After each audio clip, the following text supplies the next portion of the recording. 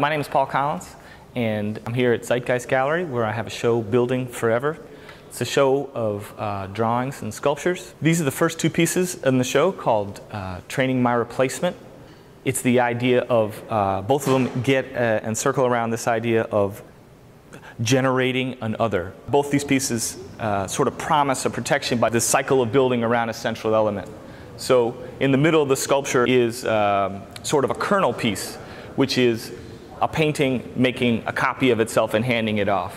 What I've built around it is sort of a protective structure. The original piece, the kernel piece, is very delicate. The larger piece sort of promising protection, but it's like a faux protection.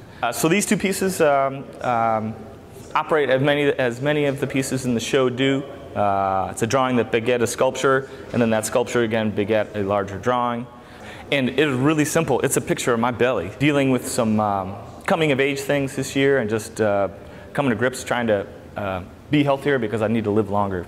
There are a lot of elements in the show that go back and forth between the image of something and the true thing itself. Almost all the sculptures operate as faux, lightweight shells of the images that they're showing, and many of the drawings sort of release the real version of them out through the drawing. A big character in the show is this seeker. He plays out through a number of pieces. He's the central character of these drawings.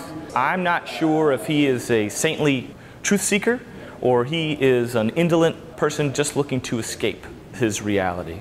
He finds embodiment both as a real version here, the seeker, and this is the ecstatic seeker, and as an ideal, as somebody who would be imagined by somebody who wanted to escape. So here is more of a statue of a seeker, and it's actually the fashioning of the statue, the detailing of the head, the painting of the body, the legs being repaired. There is a full-size version of the seeker, which is a central element in the sculpture called Pulp Mountain. Pulp Mountain is a sculpture some 9 foot by 9 foot, made out of fake cardboard rocks, and this plaster figure, central figure. He has some spare parts, some spare hands to hold his staff, spare feet. He is talking to the birds, and the birds are talking to him.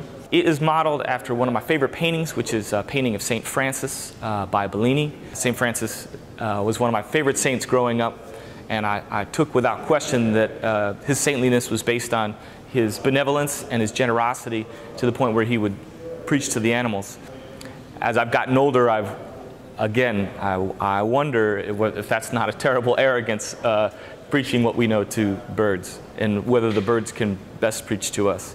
There are some drawings that go along with it. One of it's called Bird's Words, and it is the bird preaching back at St. Francis. I'm standing by probably the largest sculpture in the show called Raft for a Storm Surge. It's sort of based on a dream. Imagine a big storm pushes a flood through your house and you have 2 seconds to grab everything and you don't make a lot of great choices. This installation of the sculpture and the drawings around it is really the heart of the show here. There are 4 drawings on the wall, all based on different installations and versions that I set up of this raft, but all with different takes. In some cases, I've drawn it and try to articulate it as exactly as it is here in the gallery.